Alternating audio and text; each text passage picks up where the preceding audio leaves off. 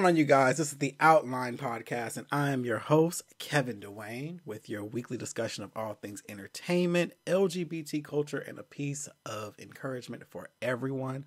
Hope you're having an amazing week. I have a special return guest on this week's episode, and I'm excited because I have somebody to talk to this week. It is none other than the host of Gayside Stories and like a plethora of other shows, Trillificent. Welcome. No, it's only two. There's 300. You it feels like a lot, though. It feels like it, so I appreciate that. Now, thank you for having me. One of my favorite podcasts and favorite podcast hosts. So I'm always happy to come through and chop it up. I appreciate the love. I love I crack up how John has made us this Trinity. Yeah. And I was Destiny's gay. But I love it though how it naturally kind of happened that way. I guess just because how we vibed a couple years ago, and then and I'm I love how this has kind of become the thing, and then people naturally pair us together anyway. It just kind of happened that way. There was no meeting, no powwow. It just it became the Trinity, and I was like, oh, okay, I'll take it. I'm here for it. I'm here for it. I told John that one of these days I'm going to come up with a topic and get all three of us at the same time, but life be lifing, so we'll put that on the back burner. That would be dope. I know John's been on my show once, and then I actually have to get back to him. My life is shit right now. Okay, so he hit me up around Christmas time, is hey, I want to get you in the hot seat, so I need to actually reach out to him. Makes note to self, reach out to John. That's real. So basically, to everyone listening, and there was no show last week because there's a lot happening right now, good stuff, and I am in the process of pretty much, I feel like a life change is upon me, and all these opportunities are kind of popping up out of nowhere, and so I'm in this space of figuring out which direction I want to go. So last week I was so consumed with everything else, I was I just can't record a show right now. I need to focus on life, and it's all good stuff, but it's just transitions, it feels like, and this will be less vague in about a week, so give me time and I will let everybody know what's up, but it's still in that weird period of what the fuck is gonna go on, what am I gonna do next, what's gonna happen. So yeah, life's been very, very interesting, and I've just been kind of floating with it, but also my mind, I've had tunnel vision on these opportunities, so I haven't had the wherewithal to even record, and there was plenty to talk about, I just didn't want to. So it was an interesting journey for sure, and I feel like 2019 is very much a year of transition. I mean, look, you're in Seattle now, right? Listen, I was about to say, you preaching to the choir. I got my church fan over here. Woo! How's that going? Hallelujah. How's that going? It's actually going pretty well. It's been an easy transition, and I don't know if that's just because I was so ready to leave Houston that I didn't realize it, or if it's just I just did a good job of planning. I don't know, but it's been an easy transition, and I mean, work is work. A job is a job. Yeah. It puts money in the bank, but it's been a lot. I just feel like 2019, I hit the ground running. You really did. I feel like Sonic the Hedgehog. Yeah, you really did. It was in between our talks, because when I was on your show, and that was November, it was you were about to move, and now you're on the other side of that. So it's kind of dope to kind of see that. Yeah. Well, not only that, but just creatively, it's just stuff just started happening, and I've barely been able to keep up, but I'm excited. So let's talk about this network that you've created. Yeah. So that was one of the things. So, you know how you have an idea, and it may be your idea, maybe an idea with a friend, but it's like a slow burn. Mm-hmm. That's been this. So it's been a long time coming. I want to say we've been talking kind of casually about it since, I don't know, maybe October, maybe September, but it was just kind of oh, we should do this. And then 4 weeks go by without ever speaking on it again. And then it was oh, by the way, I did this, or I came up with this. And that's why I said 2019 has just been shut up and drive, because January second, it just went into overdrive. And before I knew it, my co-founder was like, okay, it's time to go. XYZ is happening behind the scenes. That we need to get it popping. And I'm like, Happy New Year. Right. That's definitely how things have been on this end too. So I saw the logo was already on your album art now, or your podcast art. I was like, come through. Listen, move with the quickness. when I say shut up and drive, I meant it. Like, I can barely keep up, but it's been exciting pulling the shows over. Thank God that I had a good host, and it was easy to pull my show over, because some of the other offerings that we have on the network have been a little taxing. But so how many shows do you guys have right now? So we haven't officially launched yet, but when we do, or I guess technically now, we have 5 shows. Nice. I mean, that's awesome. Yeah. Now, granted, there's a lot of double dipping as far as hosts. I think from 3 of us, we all do 2 shows. 3 of us do a show together, and then we all have a separate show outside of that. And then we have another show that I executively produced, quote unquote, for a friend of mine. So she's coming on too. So that'll be 5 shows. I mean, it's amazing. And I mean, it's a community. And like Issa Rae said, it's best to network, laterally, so it's dope to create this, and you're creating these hubs that people can go to and get all the content they need. I mean, and let's not forget about like the directory you've created with the pods by QPOC, which is amazing. And it's dope because when you, and it's funny, it's only been like 2 years, but in podcast world it's like 10, because like when we first started, it was very much like people kept saying, where are all the gay black podcasts? Where are the gay black podcasts? And people kept tagging us. And now there's so many. There are so many, and it's dope because you get so many. But I loved how it was very much like there was a need, and you saw it, and you fit it, and now you just go to that hashtag, and you have a whole list of different podcasts that you can listen to. Yeah, I'm actually glad that you mentioned that, because now that's been kind of on the back burner, just because, listen, what do they say? Life hands you lemons. I don't know, whatever saying. But, things got a little dark before I made this move. So that has been kind of on the back burner. And then I had it all planned out. My January was going to be dedicated to the directory, getting it back online and starting to really push to get my peers to start using it, for their shows when they release an episode, things of that nature.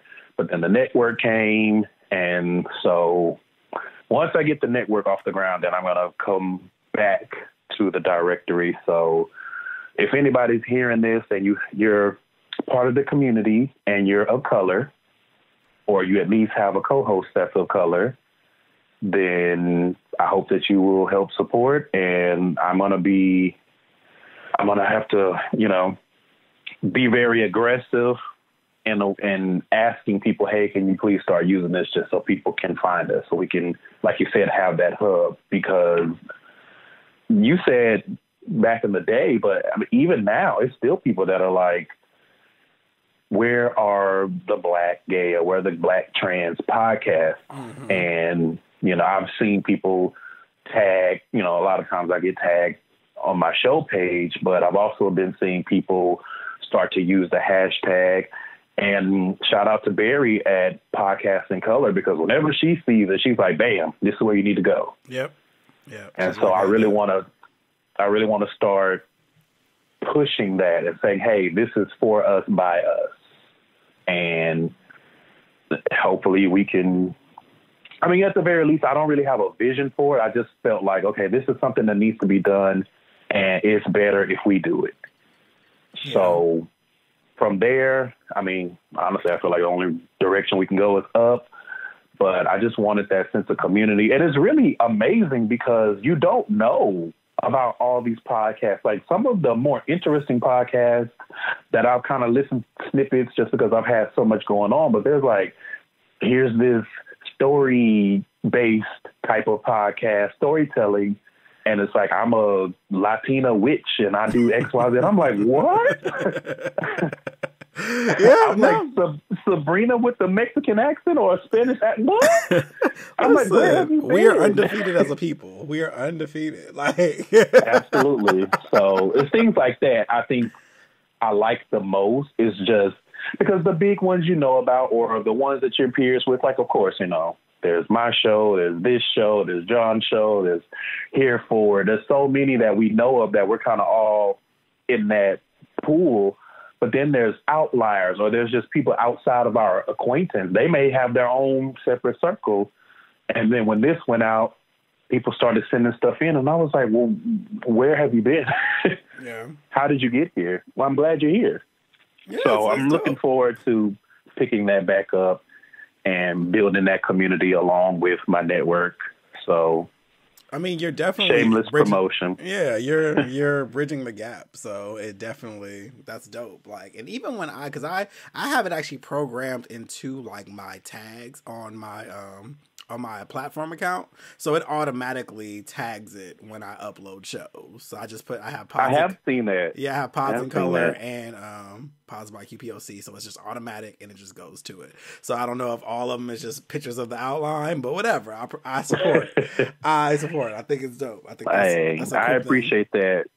Definitely you and Sensei Raven over at the Healing Space. I definitely see whenever I have a chance to peruse, which I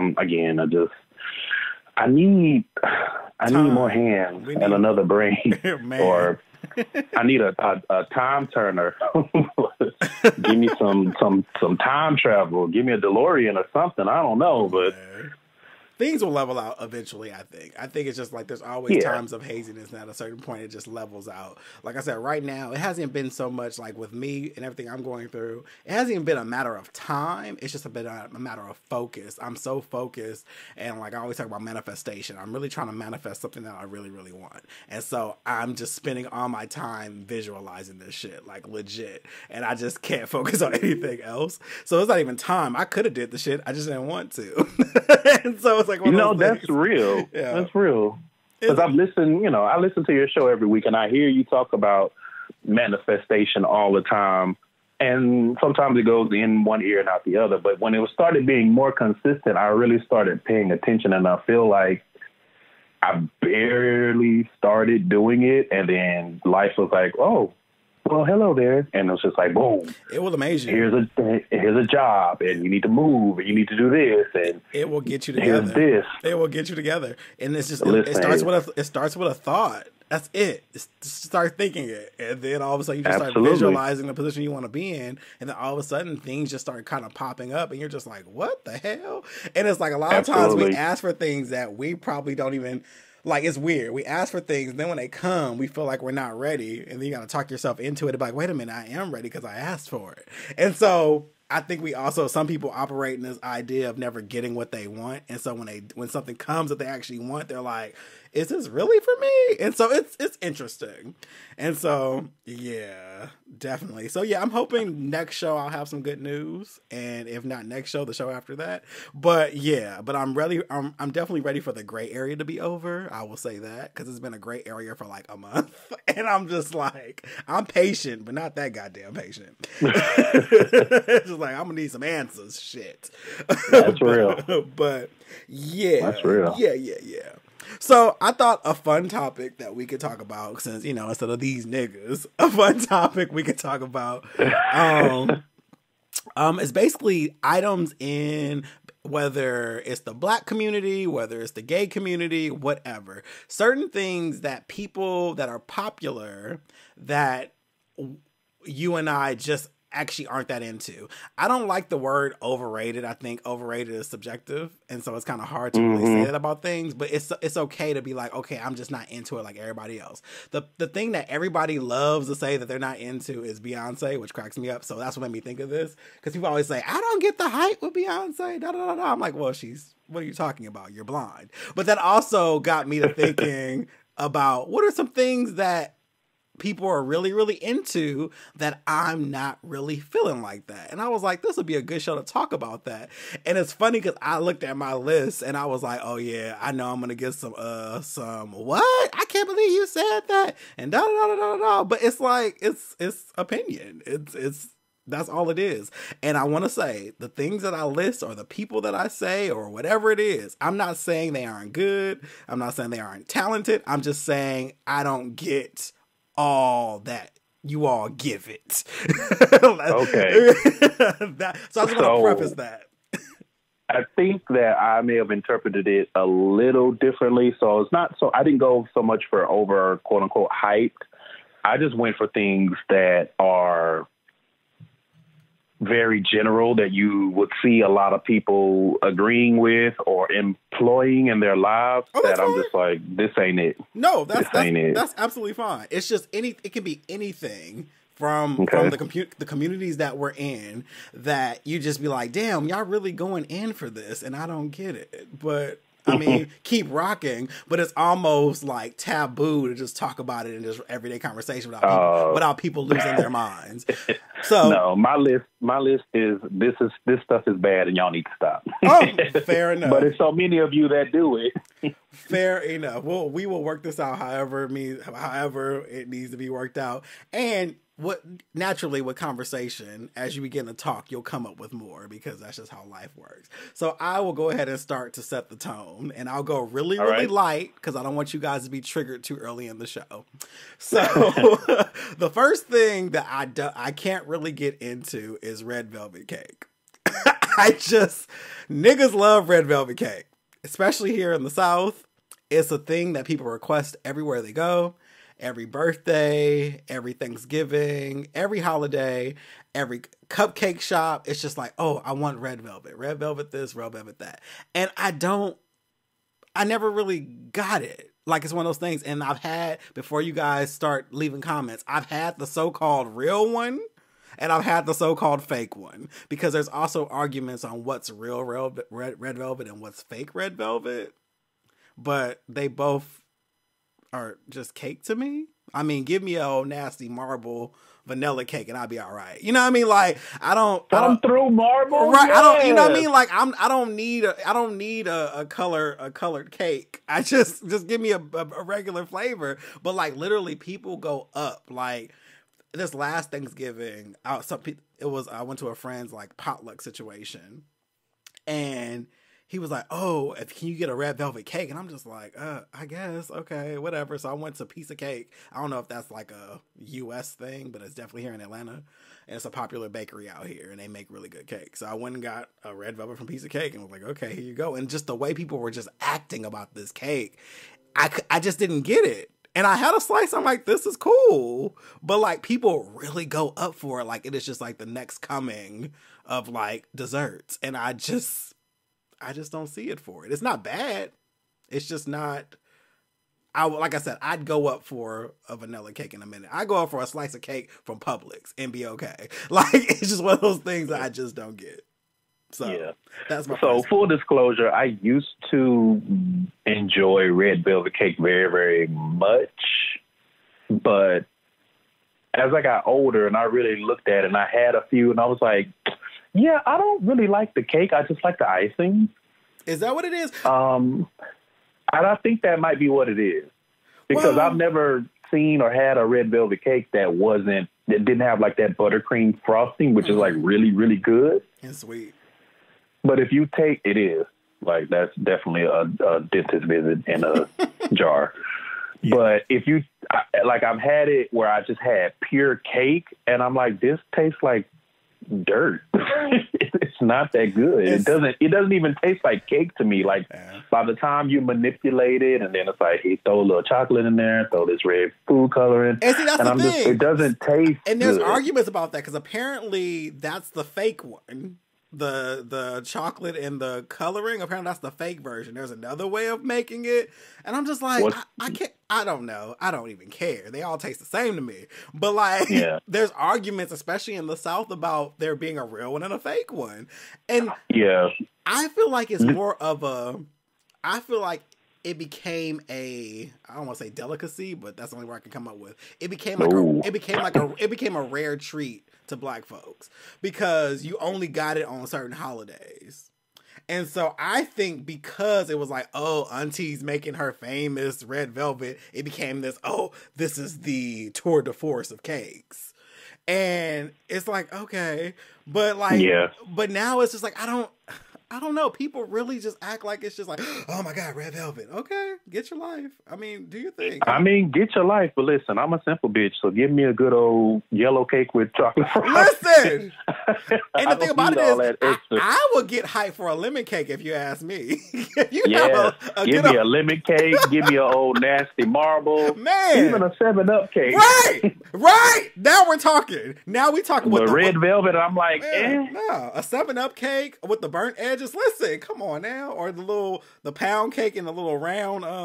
Man, I'd go like a butt cake. Yes, I go up for that. Yeah. I'm with you. Yeah. Like the only time I really would eat red velvet after a while was my grandmother on my stepfather's side had a recipe, and after she passed, he started making it, and it's like this 3-tier.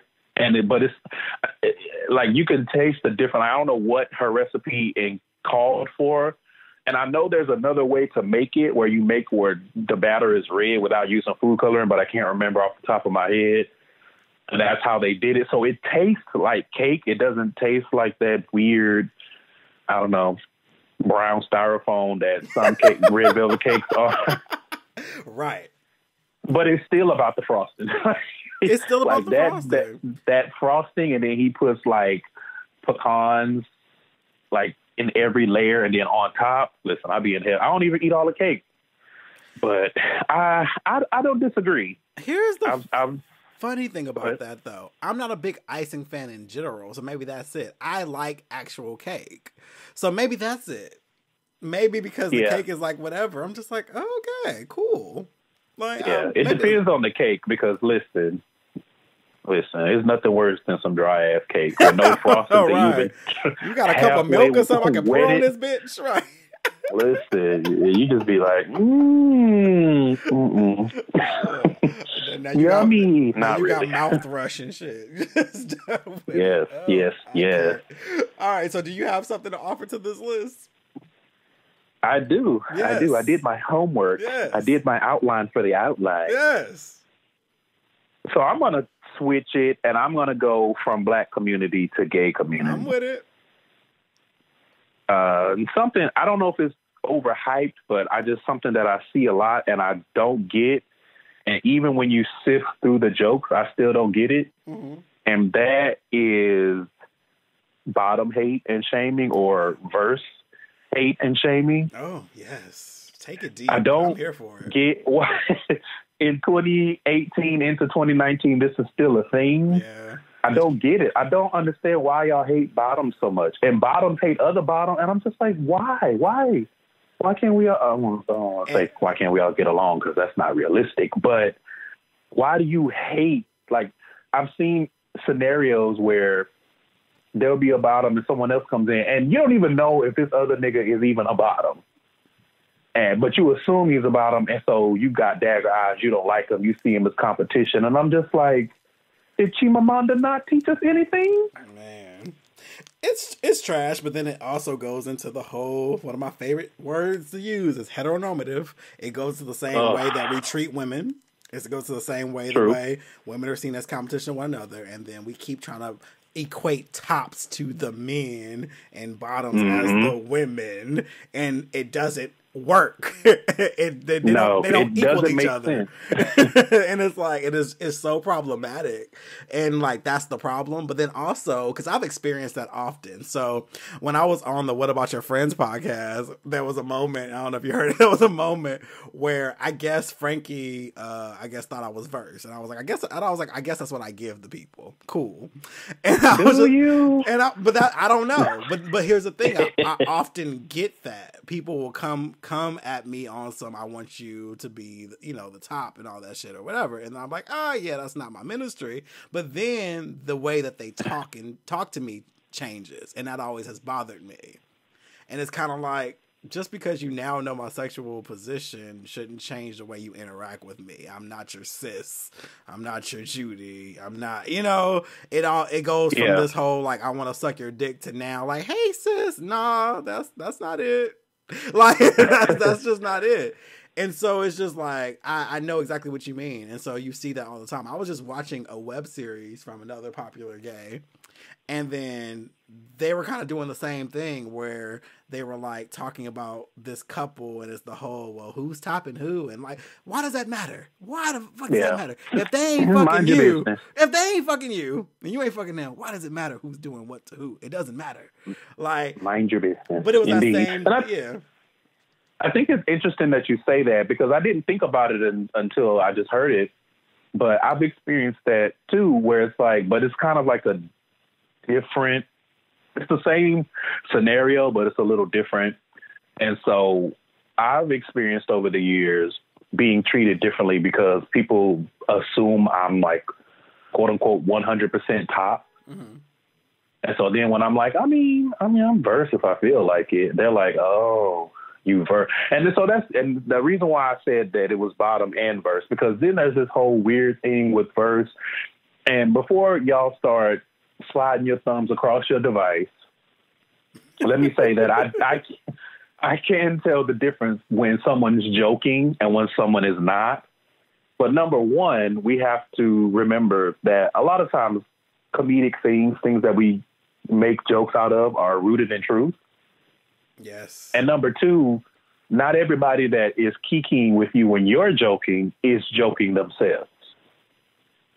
And so I've been watching this unfold on Twitter. I've been watching what the Twitter gays are talking about, and it's like with this verse hate, like they hate verse.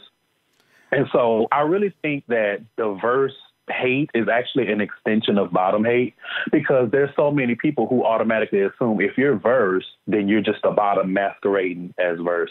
Now, there are people that do that. Don't get me wrong. I know that. But I always want to ask people on the timeline when they start going on and on about, oh, you claiming he verse, but then you see him, with a 12-inch dildo, and it's like, what is that? He's verse. Well, and then the other thing about that is it's always the same scenario where it's like, oh, well, I've been tricked by verse dudes so many times. And it's like, have you been tricked by verse guys, or have you been tricked by bottoms? Because you're not going to sit here and tell me that a dude told you he was verse, but then he only wanted you to fuck him. And then later on, he admitted that he was bottom. But now you mad at verse guys. And it's like, but that person that you're upset with was never verse to begin with. And I'm confused where we're missing this. How did we get here? How did we get on the highway to hell? It's already stupid because you can't. Right. I hate when people date one fucking person and then generalize everybody else because of their one experience. That's the dumbest.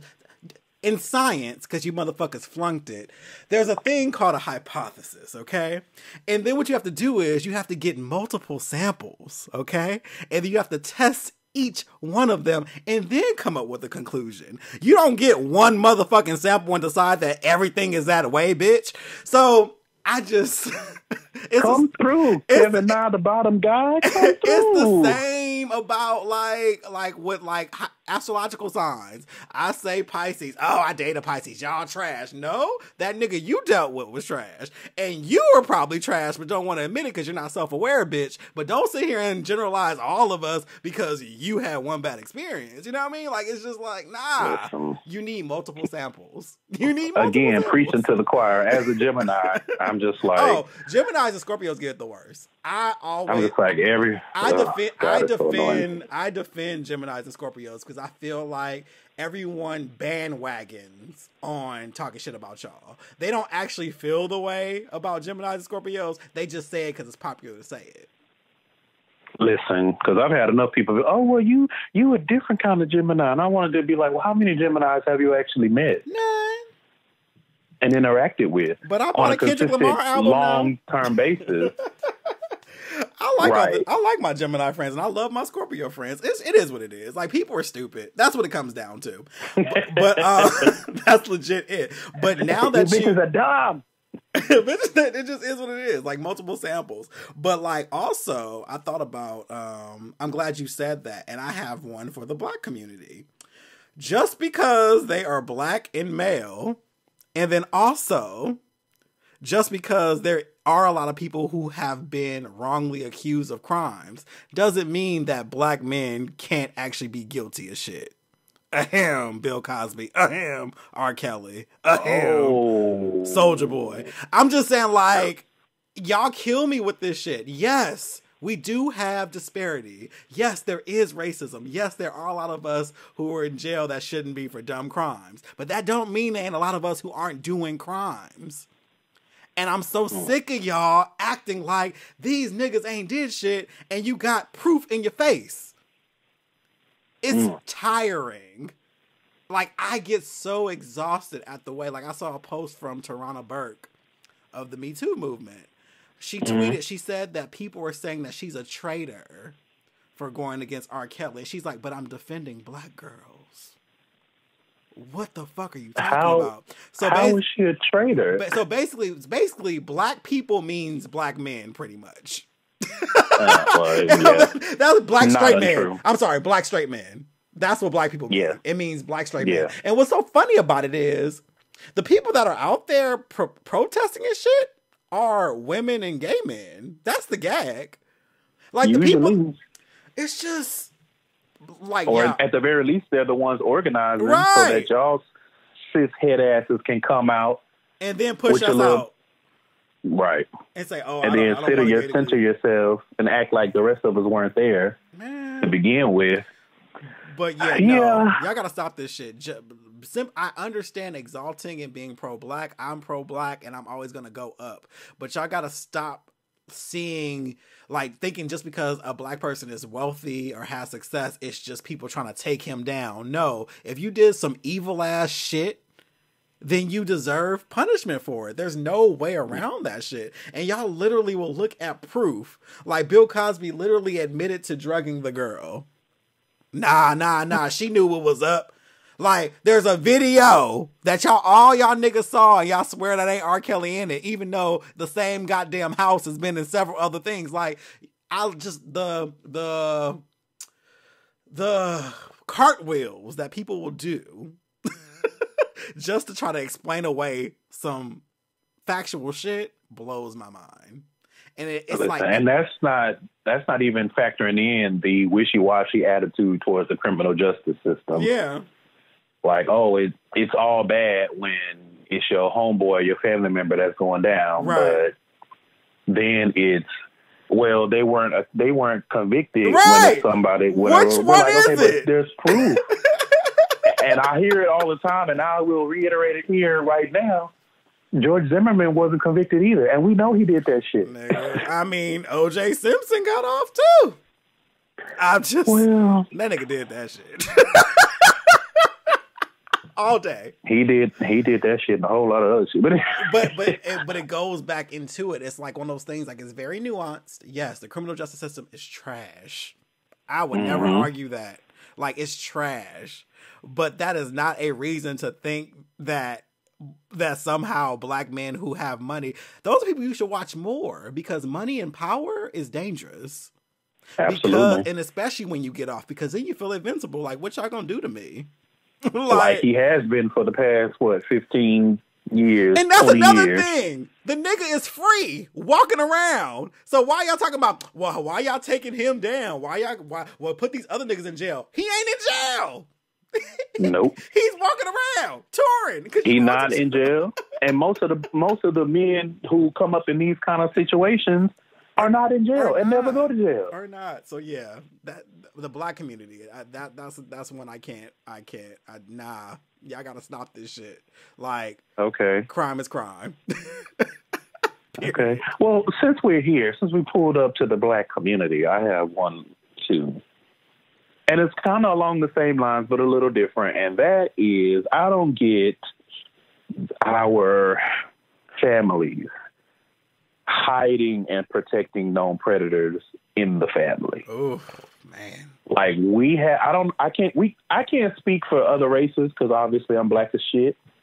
but I can definitely say I've seen enough instances. We have enough books, we have enough stories, we have enough movies where we know that this is a common occurrence. It's not rare. Like if you start talking about something along these lines on Twitter, you're going to have so many, mostly women, but there's some men too, who will have stories about their uncle or their dad or their brother or their whoever, their cousin. And then mama, knowing what happened, will still have you sit next to them at Thanksgiving dinner, stuff like that. And it's just like, I was just talking to a friend of mine about this. And it comes down to this weird sense of loyalty that we have for family. We have this kind of like, this is my blood. Whether you chose them, this is my blood. I'm not going to do that. And then I also hear people say phrases like, I don't care what you did. I'm always going to have your back. It's like this weird kind of like, I can't send my brother to jail. Because if you took action, that would be the next step. If your brother touched your child, the next step would be to call the police and do the whole nine. But they have this, but that's my brother. I grew up with him. I can't send him to jail. Like, what kind of person would I be? Well, a good one, but you know, you can pass that up. But it's trash, man. It's trash. Like, it's absolute trash. But it's like, just absolute trash. Yeah.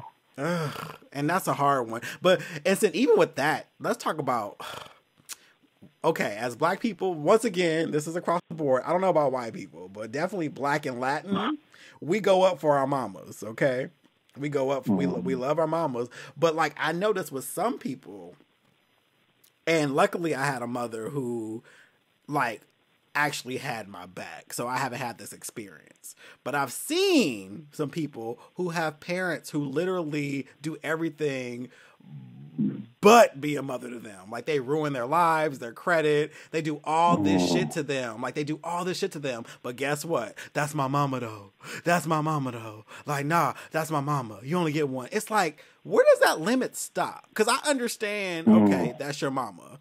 But if your parents, this could be dad, too. This could be dad, too. But if your parents actually aren't being parents to you, like, all they did was actually have you. Where does that line, like, how much pain can they get away with that they're causing you before you're like, okay, this is too much? And not only that, we can have a whole different conversation about people who are in those types of situations who basically pass the buck and are hurting people around them because they're being hurt by their parent and they don't want to admit it. Yeah. I've come across enough people like that where it's like, what is going on? And then when you find out the backstory, it's like, oh, my mama was on this, or my mama did this, or my dad did this. I got to take care of my siblings because my mama was doing X, Y, Z. And it's like, so you have to make a decision, beloved. Like, are you going to keep living like this and hurting people around you, or are you going to have a hard conversation with yourself about setting some real boundaries with this parent? Like, nobody's saying throw your mama away, right? But it's okay to say, yeah, this is where this stops, though. It's okay to say, as a child, and I mean, we're talking adults here, like children. I don't know what to tell y'all, but adults who have these types of toxic relationships with their parents, it's like you have to get to a point where it's like enough is enough. Yeah. And they're not going to stop being your mama if you stop letting them walk all over you. They're not going to stop being your father if you stop being a doormat, or you stop living your life for them, or you stop always giving them all of your money and all of your time and all of your resources. They will still be your parent. Yeah. And more than likely, if you stop doing that, they might actually be able to stand up on their own and be an adult. Because that's one of the saddest things that I see is adult children who basically have to be the parent to their parent. Yeah.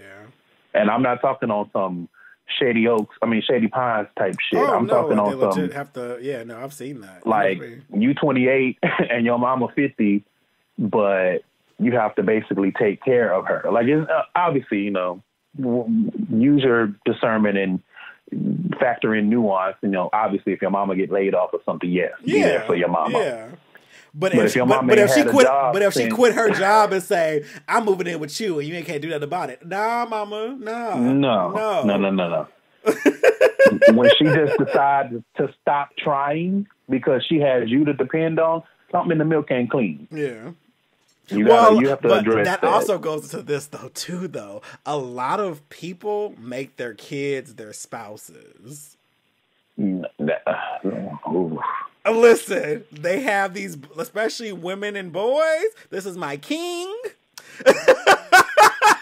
That is so cringeworthy. They be 2 years old. This is my king, and they literally groom the boy to pretty much be like their boyfriend. Pretty much, like, you know, they travel together, they do all this stuff together. Mm-hmm.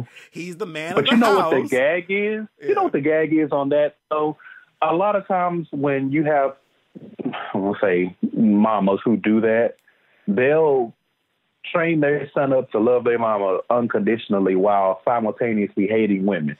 Yeah. Well, but then so also, a lot of these mothers, not to generalize, but then these mothers also don't like the girlfriends of the boys because now you're taking away my safety. It's I mean, woo-hoo. I'm not even talking about just like not even a specific girlfriend. I'm just saying in general. Like you think about having you overhear a conversation of a mother talking to her young son. He might be like 6 or 7, and it's like, don't be letting these fast ass girls do this, this, and this. And it's like, what are you instilling in this young, quote unquote king? Yeah. It's funny because like that's what I think it was Mwabi said that actually. She's been on the show a few times, and we were talking about how she was like, half of these fuck niggas come from good mothers. Like, they come from good mothers, but they still go out into the world and just are misogynistic as fuck. It's like, but you know what? I would ask a follow-up question. First of all, shout out to Mwabi. Yes. I don't know you, but I've heard you, and you friends with Kevin, so you cool. Hey. But I would ask a follow-up question, and how many fuckboys are coming from mothers who have deluded themselves into thinking they're good mothers? Ooh. Because I'm sorry, and I mean, I would say feel free to drag me, but I don't care. No, and I will mute a block. That's a word. That's a word. A lot of y'all, just simply buying Jordans ain't gonna make you a good. Yeah, no, that's real.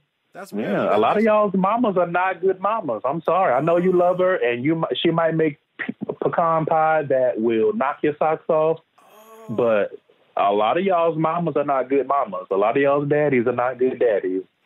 Oh, because here's the thing, but then, this is a word. See, I knew this would happen. This is why I like people like you. See, the conversation flows.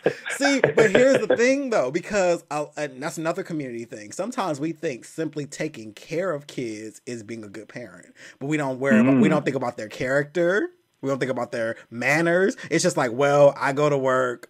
I got to put a roof over your head. I feed you. I make sure you go to school. I'm a good parent. Like, nah, you got to check some shit. Like, how you treat people and all that, There's a distinct difference between taking care of kids and raising kids. Yes. Like, for myself, like I identified a long time ago, I don't want children. I like children sometimes. They're little humans and they do little human things. Okay, great.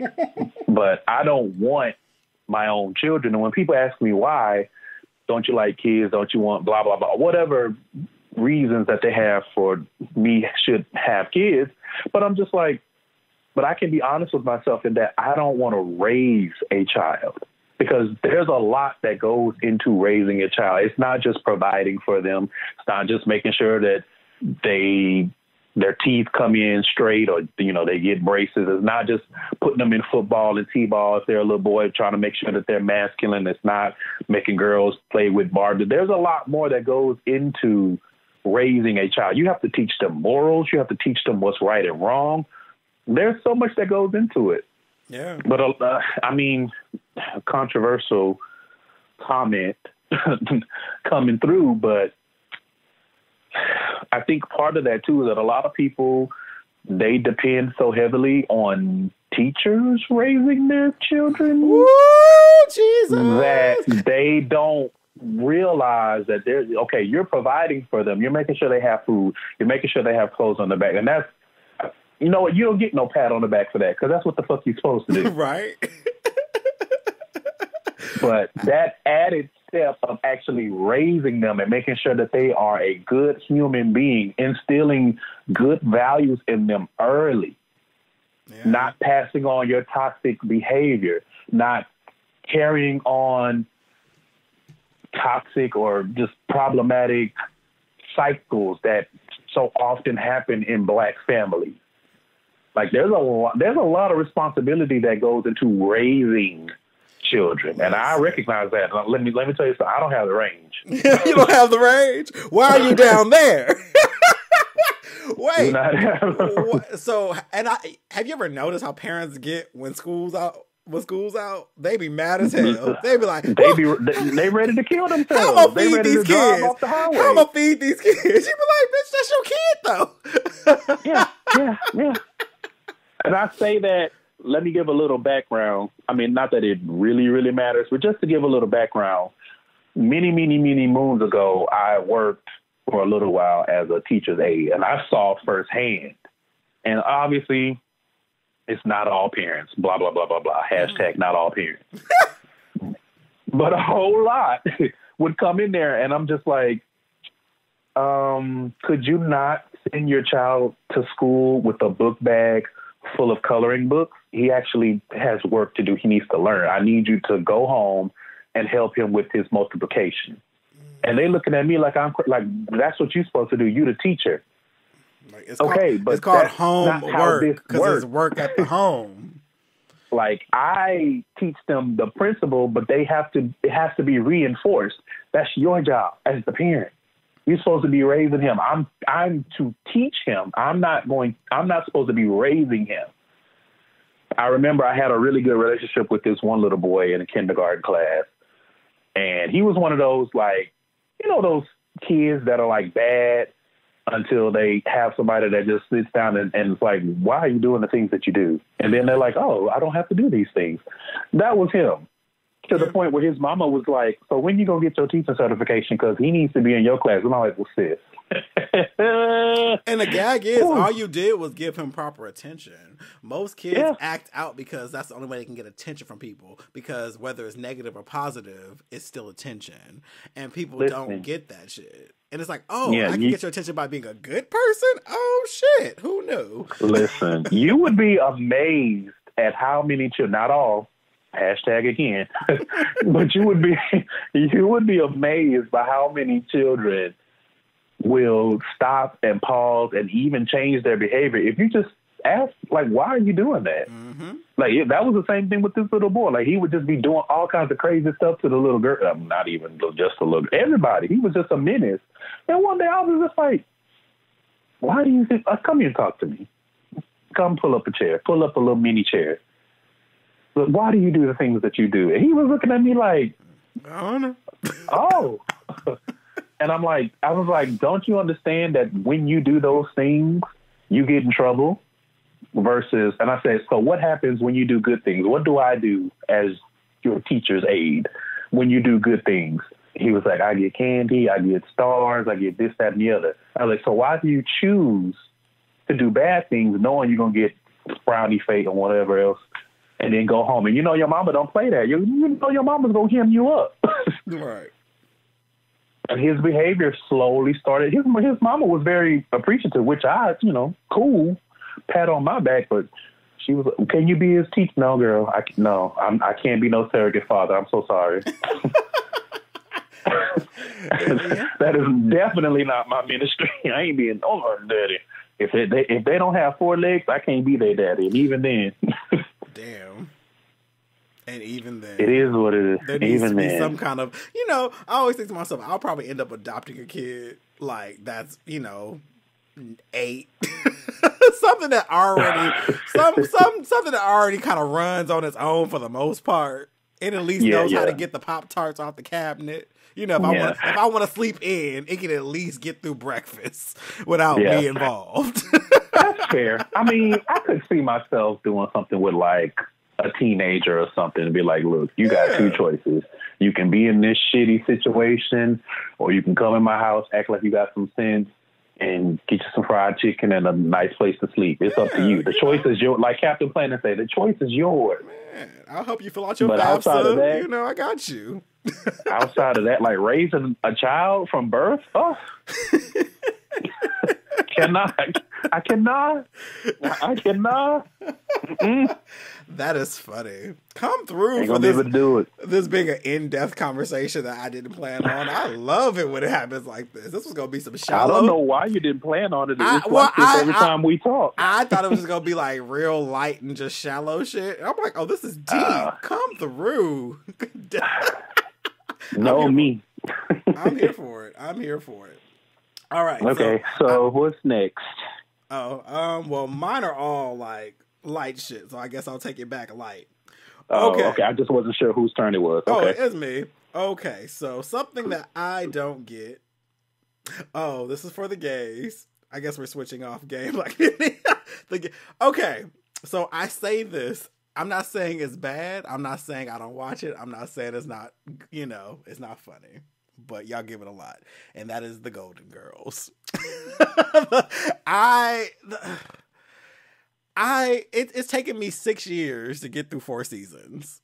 Like, I just got to the 4th season, and I'm laughing now, and I'm like, ha, this is funny. But I feel like the gays give that show a lot, and I've been analyzing, and I'm like, is it because of the shade? Is that what it is? Because all the cattiness between them? Is that why I'm supposed to love it? Or I need an answer.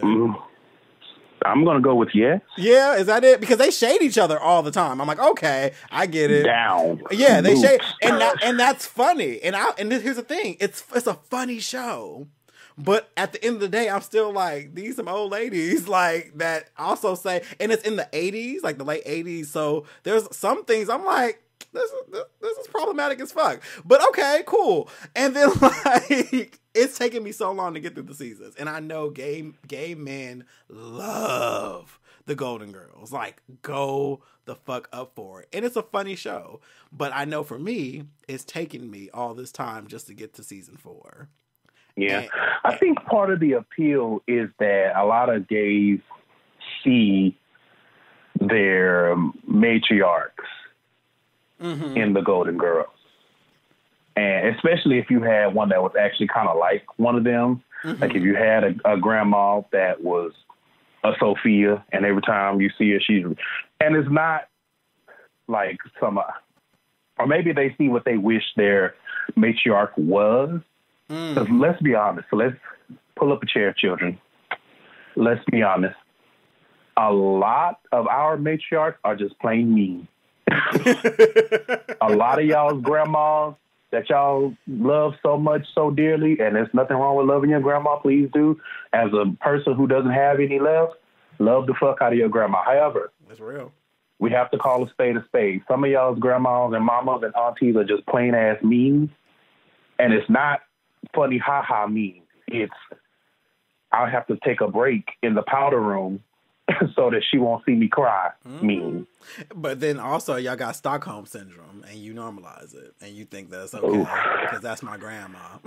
Same theme. Yeah. Same theme. It's like we're literally raised to love people who hurt us, and it's crazy. So that's my best guess, is that they see their grandma, auntie, whatever, or they see what they wish their grandma, auntie was in the Golden Girls. And we all just love shade. And it's fun, but the thing about it is it's lighthearted. Yeah. It's fun. It's a funny show. I mean, it's a funny show. Problematic. For sure. Like in 2019, you're not gonna get away with, one great aunt calling another great aunt a slut. This gonna be a problem. But on this show, it's funny. Yeah, it's like I said, it's funny. I watched. I think it was season 4, episode 18, the one where Dorothy's friend was in town, and they were arch enemies, kind of, and they played tennis, and she ended up like dying or something, or she pretended she died. But I remember laughing at that episode end to end, like, okay, this is the funniest episode. In fact, I went on one of those ranker sites to see where it ranked in the best Golden Girls episodes, and it was like number 8 of all time funniest shows. I was like, okay, because I was like, this I hadn't laughed that much to the show until that episode, and I've kind of, everything else has been like chuckles and like, you know, quick little laughs. That whole episode had me dying. I said, okay, now this is what I'm talking about. This is funny as fuck. But it's one of those things where it's just like, but like gays give it a lot. Like they give it a lot. So there's been times where I've been kind of sitting there like, damn, like what's wrong with me? Nothing's wrong with me. I just don't get into it like that. Like it's funny. It's funny, but like just the way people go into it. But then again, I don't know that I really herald shows in a way like a stand, if that makes sense. I'll probably be like that for Insecure in 20 years. Like, listen, you beat me to it because I was just about to be like, I don't know about you, but listen, I'm gonna have my cane ready to bust somebody upside the head if they talk ill of Insecure. Yeah, because I go up for Insecure too. But then also, it may be also, I'll keep it real, it may be a bias in me too, though, where it's hard for me to go up for shows with people that don't look like me. It's like I don't see myself in this. That was a white ass show, and I'm like, I don't. And also, I'm still not even half the age of the characters they played, so I just can't relate. So it's like one of those things you're just like, okay, like so it's like I don't know, but I watch it from time to time on Hulu, like because it's not a bad show, but it's never been a binge watch for me. It's never been I'm gonna sit here all day and just watch Golden Girls. It just doesn't do that for me. But you'll be remiss to say it around other gays. What are you talking about? Like, it's funny. So you saying that just had I just had an interesting thought pop up in my head, and I wonder if part of that is, as you were saying, we don't see ourselves on that. Like I can't think off the top of my head of seeing Black people on that show, especially really not. I'm not saying there weren't ever any, but there are characters like, remember one time Dorothy's son? Yeah, Dorothy's son. He had an older Black woman as his fiance. Right, but it's like one-off type things like that. Always one-off. But I wonder if, specifically for our community of Black gays, I wonder if that's just something that we kind of have learned to overlook because we're so used to. Let me rephrase. I wonder if that's something that some people have learned to overlook because they're so used to chasing the white gaze. Gaze. Yes. And so you look at that and you're like, it's nothing to you that you don't see yourself because you want to be close to whiteness already. A word. However, that would require a lot of self-awareness, which I'm going to throw it out here again, #problematic. A lot of us gays do not have any type of self-awareness. Nope. We're not aware of our toxicity, our shitty behavior, among other things. I could get deeper into that, or I could go the opposite direction. Or they're aware. Yeah, or they're aware and they brag about it, and that drives me crazy. Right. I cannot stand They feel like it's a badge of honor. Oh, they be like, oh, when I get mad, you don't want to see me when I get mad. Who gives a fuck? Like, why are you proud of that? Like, why are you proud that you have an attitude? Why are you proud that you can cuss somebody out? That's not something that, like, that means you're immature. Like, nope. This is why I stay at home. This is why I keep my doors shut. This is why you swear you me. People are dangerous, man. Like they brag about the craziest thing. Like, but then also along with the Golden Girls thing, along with the way they shade each other, shade is so normalized with us. That's how people feel like they're connecting with one another. I hate it, but that people feel like they're connecting by being shady and catty. So I'm like, okay, so I get why people are into it for that reason, because all they do is shade each other all day, and people wear that as a badge of honor. I can read anybody. It's just like, okay, got it. But are you hoping people grow though? Are they helping you grow? Because it's very high school. So, like, I get why gays are into it. I'm just not into it. Where I'm just like, okay, cool. It's funny, though. Like, nothing on my list is terrible. Not even Red Velvet Cake. I don't hate it. I just don't go up for it. That's going to be the title of this. I just don't go up for it.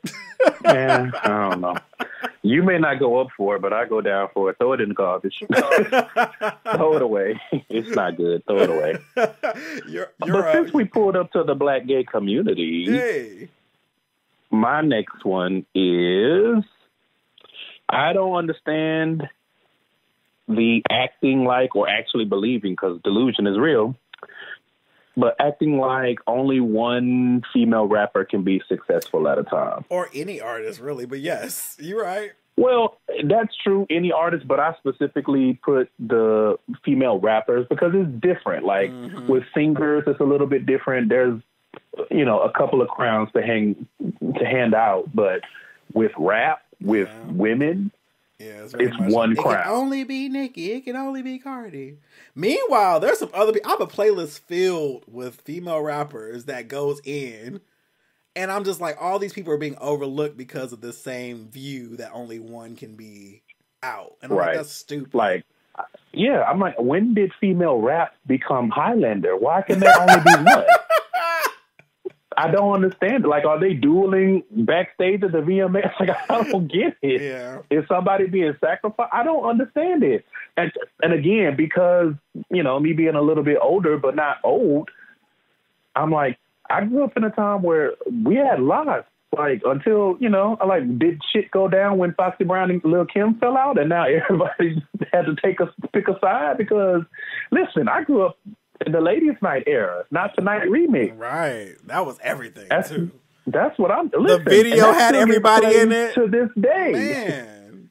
Oh, that was one You know what I'm saying? Like, and that's part of the reason why people, in our age bracket, we go up for Missy, because Missy was one of those people that united the girls, literally. Yeah. But this whole idea of there can only be one, and not only can there only be one, but if you don't go up for the one that I've selected, then you a trash ass bitch and you don't deserve anything nice, and I hope you die in the middle of the street. And it's like, wait a minute. That's extreme. Yeah. I'm like, but there's a lot of music on iTunes. Why can I only listen to one? Why is that on that? First of all, mind your business. Mind the Apple Music that pays you. Okay. First and foremost. But second of all, y'all crazy as hell. So I don't get it. And a lot of times people be like, oh, it's the barbs and they in high. No, there's a lot of people our age and older that be on the internet doing a whole lot. No, to be honest, they're worse because they're the ones with quote unquote facts, and then they start doing threads, and you're like, Jesus, kill me now. And they're not even good. I got baited into a one of those conversations with a lawyer. But he was a Nicki fan.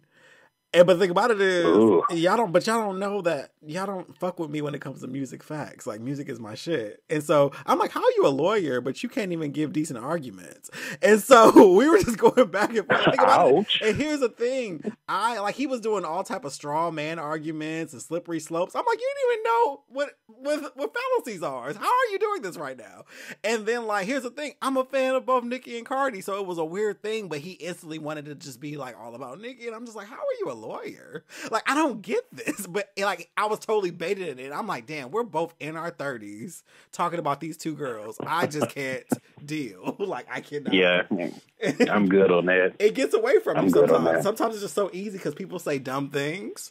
And you're just like, ooh, that's so ignorant. And you're like, ignore it, Kevin. Ignore it. Ooh, that's some stupid shit. And then you be like, and another thing. Right, but then you just like, you just want to say one thing. I always think I'm going to say one thing. And then, nope. And no, that's a trap. Because then the rebuttal happens. You be like, but, and now y'all been talking for 3 hours and you feel silly. You like, what did I do on Tuesday night? I sat there for 3.5 hours talking about Nicki Minaj and Cardi. What a loser I am. It's the funniest shit. You get baited. You be like, I could just ignore this. I could, but it's like that with artists in general, though. And I'm Stan Wars or something else. But to be fair, the straights do it with sports. It's not different. It's all entertainment. Like, people, hell, the straights do it with musicians too, right? But rappers, they're not immune, right. So it's just interesting though that how easy it can happen. You be like, ooh, I'm tired. The interesting thing about that is maybe just because we've been connected for long enough, but I'm like, anybody that knows enough about you would know about your musical prowess. Like me, like I would never try to debate you on music because I don't know shit. Either I like it or I don't. But you'd be like, now listen, in 1982, and I'd be looking at some of your Facebook posts like, let me Google. I just like dealing in the real world, and people love to like make up their own stuff, and I'd be like, what are you talking about? Like I remember somebody was just like, oh, I think what they say, they said the Migos were irrelevant. I said, you do realize that they changed the sound of music like 4 years ago, like, and they've been on the charts ever since, and they have this many hits. Yeah. Like, I tell people, just because you don't like someone doesn't make them irrelevant to culture. And people have this idea that because you don't listen to them, they're somehow not doing something. I'm like, no, that's not how that works. And it's like with Cardi, people feel like, oh, because they don't like her, somehow she's not. I'm like, Cardi's really the biggest thing out right now. Like, if you look at the way her career is going, like, she's been on every major thing that you can think of. And come Super Bowl, I believe she has a Pepsi commercial coming out. Like, that's kind of Pepsi is the sign that you're the shit, okay? Pretty much. You get a Pepsi commercial on Super Bowl, that pretty much signals that, yes, you are, the sliced bread. So it's just those things where just operate the facts. It's interesting that you say that because, and this is not specific to any community, this is just general, but a lot of people just have an inflated sense of their opinion to the point where they believe it's fact. Yes. And hell, there's no debating. They say facts after opinions. I hate that shit. Facts. No, not at all. That's not a fact at all. It's just an opinion. That's it. Right. Fact.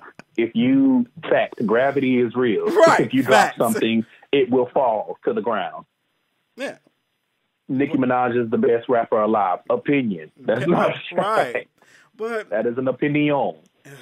Even if a lot of people share the same opinion, that still does not make it fact. That's another thing too. Because I feel like a lot of people, they subscribe to that group thing too, and they're like, well, if enough people agree with me, then that makes it fact. No. That's not how this works. That's not how life works. I tap out the camera. As soon as people start talking about album sales, I tap out. Album sales is no longer relevant in today's culture. Nope. It hasn't been relevant since the early 2000s because we stream. If you mention album sales and people charting, I'm tapping out because you already have lost the argument. You've already lost because you don't understand. You better than me. You better than me because I don't even get that far. Like, do I like the song or not? Right. Anything outside of that. And when it comes down to it, you good? Oh no, I was gonna say something different. Go ahead. Oh no, I'm saying when it comes down to it, people forget that it's entertainment, and it's like, why is it that we have to defend our interests? Like you said, if you like it, you like it. Why do I have to constantly defend my interest to you? It's not gonna change that I like the goddamn song. Right. Who are you? Like, who are you that I have to debate about what I like? Either I like it or I don't. Right. And that's it. Like with movies. End of story. Right, with movies. Why'd you like that movie? Because I resonated with it? I don't know. Like, what the fuck? Like, why is this even necessary? And then why are you so threatened? Why are we so threatened by people that have different preferences than us? Like, why does that make us crumble? Like, oh my God. Because if someone has a different preference, then that takes us out of their view. I mean, not me, but like what you like. Because if it's not hurting me, if it's not taking money from me, keeping me from sleeping, all of that kind of stuff, do what you want to do. And if it's not hurting, like children and stuff and women. But overall, I think that's what a lot of, and this applies in a lot of facets of life, where it's just like, if you like things, it's kind of like a tunnel vision thing. And people assume another person has tunnel vision. And that tunnel vision is kind of like shared interest. So if you have interests that fall outside of that scope, that means you're not seeing me. That's the assumption. Instead of being like, oh, look, I am a human being with a complex brain. I can like multiple things at once. People are like, no. Because while y'all talking about Cardi, all this other stuff is going on. Nigga, we all have the ability to do multiple things. Yeah, like just be quiet. Like I hate when people be like, "Why is nobody talking about this?" And it's like just because people in your purview are not speaking on it, that doesn't mean it's not being discussed. Someone had to discuss it because otherwise, how do you know about it? 10 times out of 10, whatever you're going up about, you were not there personally to witness. Right. So someone had to have said something for you to know about it. And while we're talking about purview, listen, niggas out there, listen, attention, all niggas, all niggas and bitches. This is Trina. What's that song? Anyway, I'm being ratchet. Ratchet. You choose to follow people. Can we agree on that? All right. So I don't understand why y'all get so mad when the people you follow post too much of what you don't want to see. I don't get why y'all bitch and moan on your statuses. Oh, I'm so tired of seeing this person on my timeline. I'm so tired. Bitch, log off. Unfollow. Mute. Why do you feel like it's a weird status message to me? Like it's a weird kind of, you control your community. Like that, like I don't like, you can't control what people post, but you can control what you see. So I never understood the status messages like that. Like, oh, why people have long stories? Or why do people post selfies all the time? Or why do people post news? Why do people post their ass on Hump Wednesday? Why do people talk about this person? Unfollow them. That's it. But you can't control what people post. And also, what's interesting, like, especially on days that Beyonce releases anything, you always see the people say, I'm tired of seeing Beyonce on my timeline. But they make it seem like all the Beyonce fans have had a group meeting and they all have decided to post at the same time of the day. No, you just follow a lot of Beyonce fans. And if every fan is posting once a day about her, they're not doing it to annoy you. They're just doing their one post for the day to show their love for her. So it's this weird thing of like, I'm tired of seeing this, as if people are doing it just to annoy you. It's people have this weird thing of centering themselves, and it's just like, no one's thinking about you, beloved. Not at all. Literally no one. But my only thing with what you were saying, because I definitely agree, two things. Number one, the only time I would say I could halfway see it is if it's somebody you've been following for a long time and their like online presence, their style changes. That I could see, because a lot of people don't want to be honest and be like, you know what, you're no longer for me, let me click unfollow. Just because it's like, okay, I've been following you for 9 years and now all of a sudden you're on some hotel bullshit. Mm-hmm. But the other thing is, logging off is self-care. Yes. There is nothing wrong with not opening Twitter, especially if your personally curated timeline is not discussing things that you care to see.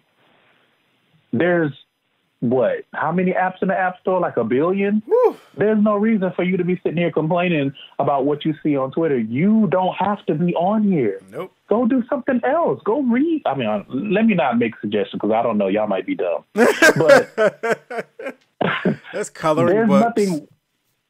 Listen, those coloring apps on the devices are the fuck clutch. They are therapeutic. Go beat your dick. There's plenty of porn out there. Go beat your dick. Go beat somebody else's dick. But to be upset. Go be a hoe. Go be a hoe and stop worrying about other people being hoes. Because it's just like Instagram. Like, I swear, it's like, I know you've seen the memes because the gay community is so small. So you've probably seen the same memes I see all damn day. What was it all like? Oh, y'all probably not gonna like this because I'm not naked. Shut the fuck up. You're just boring. You're just boring. That's all. You're just boring. Yeah. It's not that you're not naked. You're just boring, and no one fucking cares.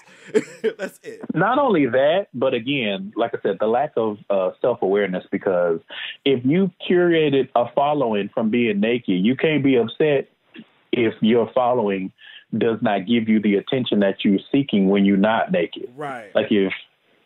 And I mean, I'm not saying that it's right. I only deal in facts. Yeah. I only deal in what's real. And what's real is, most times, however you garner that appreciation, that's what people come to expect from you. Right. Now, so if you start trying to do something different, There's nothing wrong with that, but you can't be just like, okay, if you've been naked for 3 years on Instagram and you got yourself 50,000 followers and now you decide I don't want to be naked no more. Okay, you're going to have to build that back up to non-nakedness. I don't know if you sing or if you swing from a pole. I don't know if you Spider-Man Black. I don't know. Whatever it is that you do. And it's funny because you're probably going to have to build that from scratch. It just is what it is. Yeah. I'm actually, and it's funny, that's a good perspective you brought up, but I'm actually talking about the people who don't post anything nude. They're shaming the people who are nude.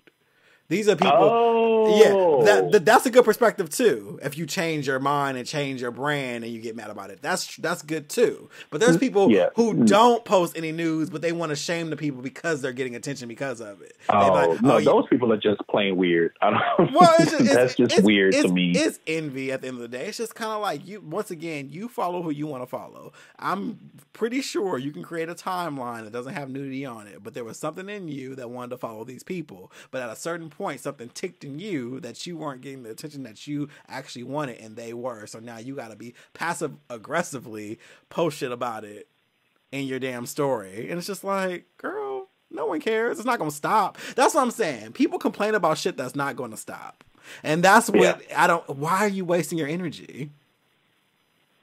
It's like complaining about weather. To be wasted, I guess. Like, it's so fucking cold. Yes, it is fucking cold. I hate the fucking rain. Yep, a lot of people do. It ain't gonna stop though. Mm-hmm. So get you an umbrella, or stay your ass at home. Ella. Hey, like, yeah. So it's just interesting. So that's definitely something that we can use less of as far as like themes and things like that. You got another theme to add to this or something? I do. So back to black. Back to black. Shout out to Amy Winehouse, R.I.P. sis.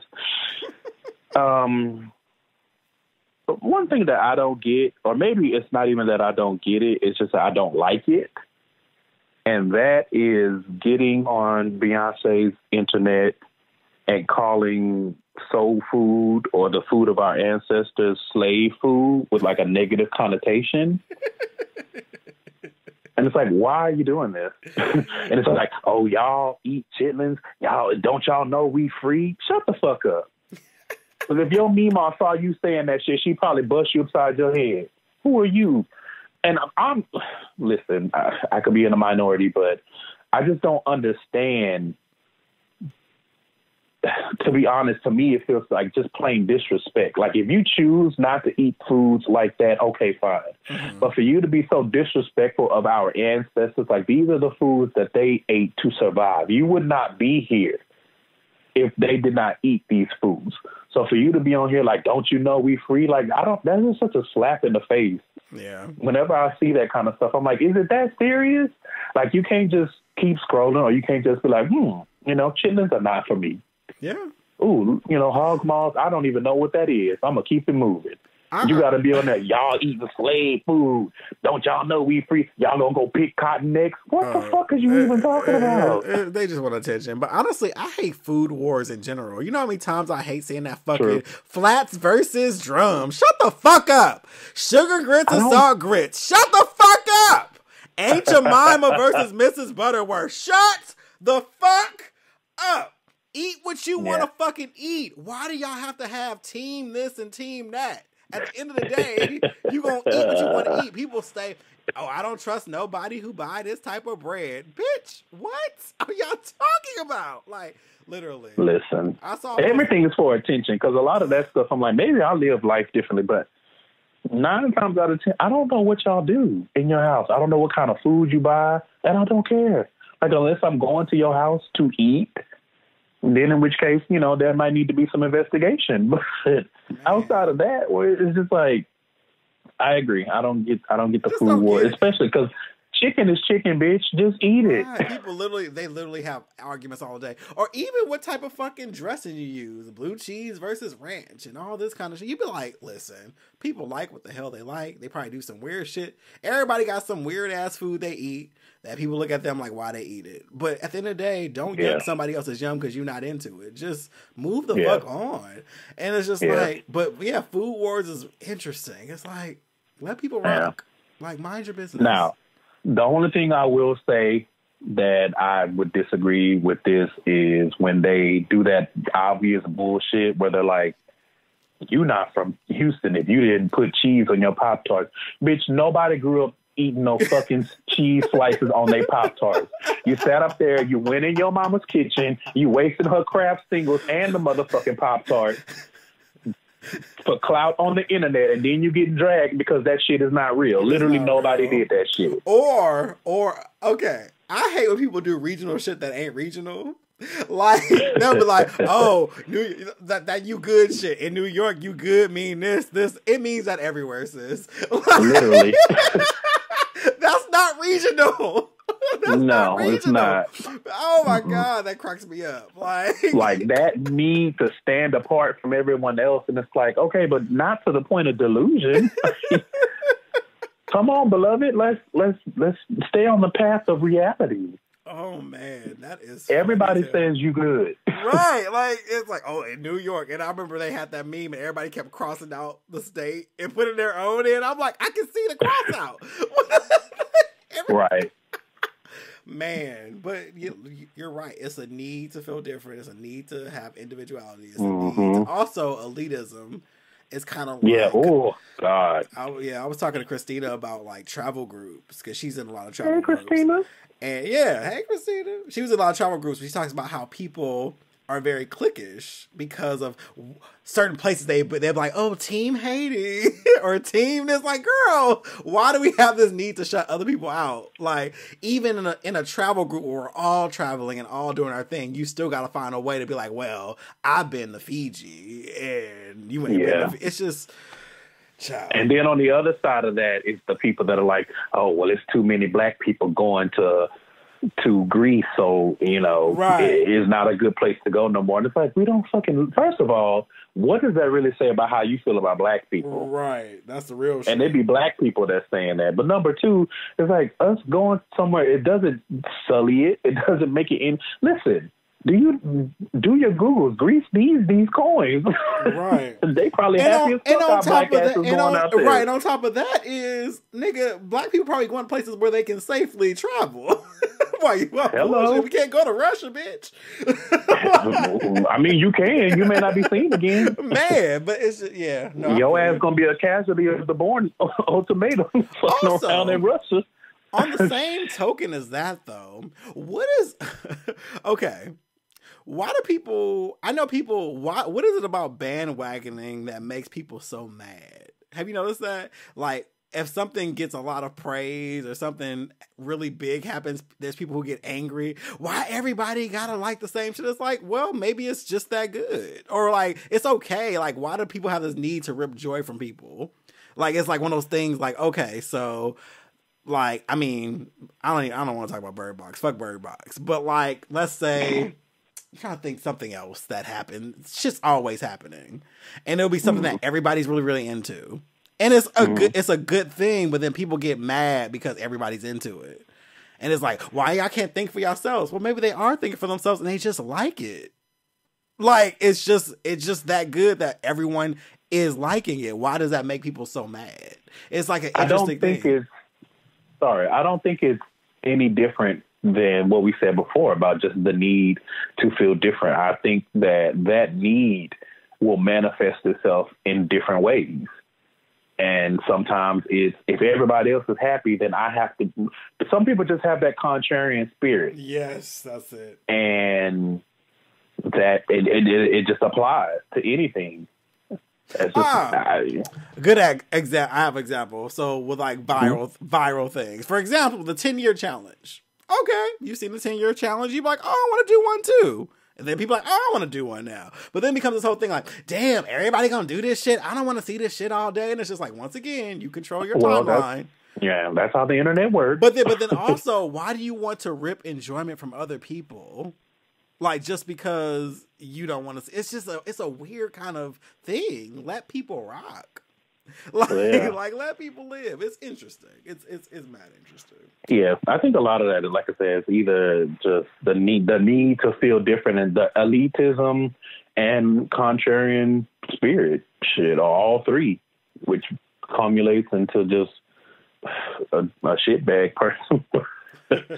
Yeah, let me not say that. Someone that a lot of people probably don't want to be around, which is weird in itself. Like some people take a lot of joy or they take pride in being like, well, my circle is small because only certain type of people can handle me. Why is that to be celebrated? Right. It sounds like you're trash. You need therapy.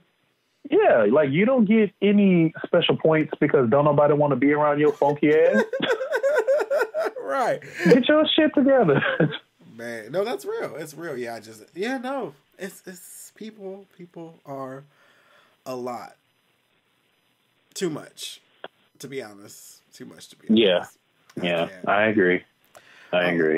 Well, I've definitely enjoyed this conversation. I'm glad that it had some depth. I'm glad that it turned into an actual episode because I didn't know for a while. Like I told you, I'm very all over the place, and it'll get normal again soon. But this was great. I feel like this was quality. Yeah. I'm here for it. Tell people where they can find you. You can find me under the bridge. No, you can find me on the internet. I am Trillificent pretty much anywhere that you can think of. And if not, if it's somebody else, good luck. But yeah, Twitter, Instagram, Snapchat, Trillificent. You can find my show, Gayside Stories. You can just search in Google and everything should pop up. And you can find my new podcast network. It's called Flawless Noises Media Network. And you can find that on the internet at Flawless Noises on Twitter, Instagram, and Facebook. And just because we put out a problematic but funny episode today, you can also find me on my other podcast called Ratchet Ramblings. And same thing, search for it, it should pop up. But it's at Ratchet Rambling on Twitter and Ratchet Ramblings with the S on Instagram and Facebook. And before you take back over, I just wanted to say thank you for having me on the show. It's always fun to collaborate. Our little, yearly collaboration, double collaboration that we do. Because like you said, you were just on my show like in November. Yes. So it's good to be back on the outline. It feels very prestigious. I feel like Dina Jones. Yes, Dina Jones. One night only. Right, I'm so proud. Yes, well, I'm happy to have you on as always. I love all the support that you bring to the show. It's always nice to listen to shows and hear. It's so funny. Like I'll be listening to you guys' shows weekly and just minding my business, and I'll hear Kevin DeWayne. I'm like, oh, wait, what? And I just love that. It's like funny. I'm just listening, and I'm like, oh, Kevin DeWayne. And I said, I'm at the point now where I say shit and people listen. What? Oh no! Listen, that'd be me because I'm like, ain't nobody listening to this show. And somebody's like, well, when you said, I'm like, ooh, wait a minute. Are you sure that was me? They be listening. They be taking notes. They take notes for sure. Yeah, they retain it. That's the scary part to me. Like, did I say something that was worth you repeat? Okay, well, I appreciate you. Thank you so much. Man, I love it though. But I'm not freaked out. I am happy with all that is going on with you. You seem very happy in Seattle. I love watching your status messages. They seem like all the things that you observe that's going on in Seattle crack me up, and I think it's a good fit for you. Like I'm very, very happy that the transition worked for you.